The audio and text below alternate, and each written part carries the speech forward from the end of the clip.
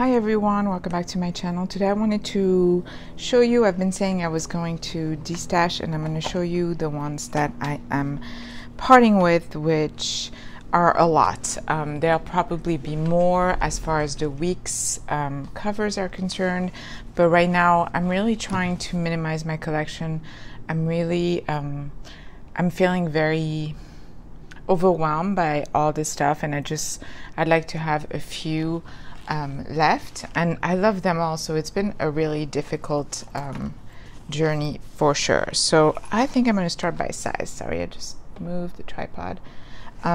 So first, the A6. I have three different brands that I'm going to sell. First is the Moreland from Chic Sparrow, right here. I've never really gone out with it. I've used it a few times. In fact, I had my 5-year in it, and I love this cover.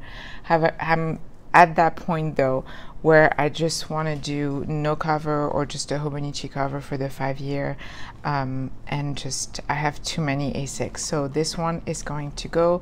I think this is called the Cascade pockets, but I'm not sure. I will put everything here with the price. If you're PayPal ready, just email me at this email, lolini2525@gmail.com, and we can go from there. Then I am letting go of my lookout that I actually designed with him. I love this cover, same. I'm just really keeping my old ride and die, if you pay attention, and the new one that I don't think I've spoke about yet on this channel. I love the pocket. The leather is fantastic. It's lightly patinaed. I think it's going to keep on getting shinier and shinier. And again, this is an A6. It has 2 elastics pocket, the 2 card slot, and these kind of pockets, which I love. The next one, they're all difficult to part with, is the Speckled Fawns Chatelaine in the natural leather. Now I know this one is kind of hard to come by, and it's an A6. It has the zipper here. Boom. Here we go. And hold on, then I'm also going to sell some covers I made, so I'm going to include those in here. I am letting go of this Lorite because I'm not using it. Now this is a weird one because it's technically a B6, but if I put, it works with the Midori Slim B6 like planner, the minimal diary they have. That's what I used in there. But if I put like this one, which I think this is the Danica, does it fit? Oh, actually it does fit. Never mind, it is a B6. Well, now see how it goes. Okay, so there's a little bit of a defect on this one, so I'm gonna let go of this one pretty cheap, I think. And it's a beautiful, I love the leather. It's a vintage tan leather. Love this leather, it's beautiful.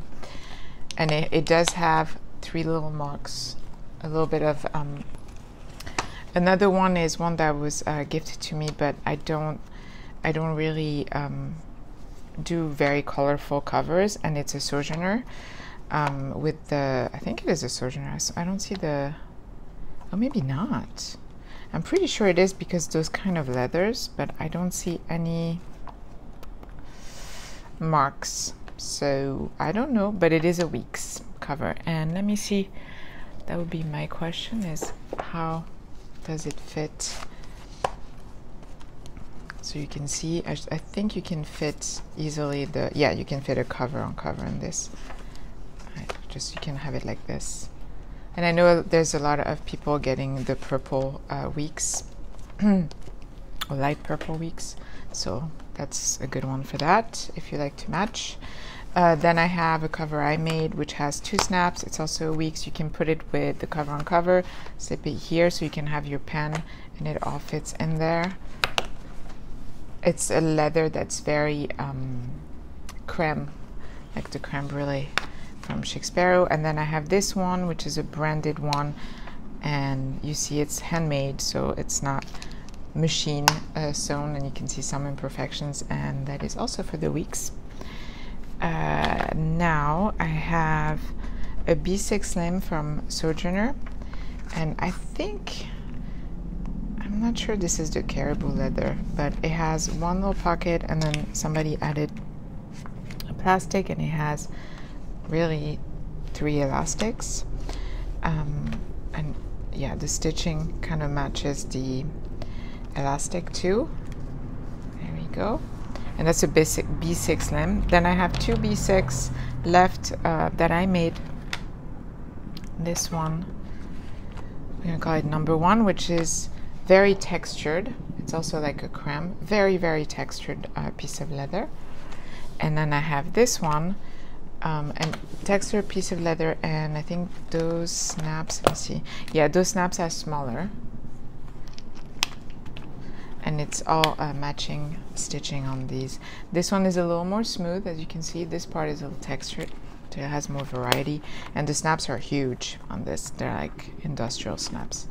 And same though, it's all matching stitching. And then I have one traveler notebook that I made with this Italian leather. It was kind of a test, and I used it's a traveler's notebook elastic inside and on the outside, and it just has the one. It's very simple, and this leather is beautiful.